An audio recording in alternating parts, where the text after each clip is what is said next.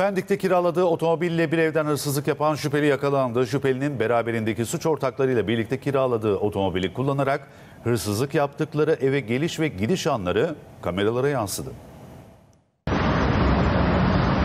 Kiraladıkları araçla geldikleri evi soydular. Hırsızlık yaptıkları sokaktaki güvenlik kameraları tarafından görüntülenen şüphelilerden biri polis tarafından yakalandı.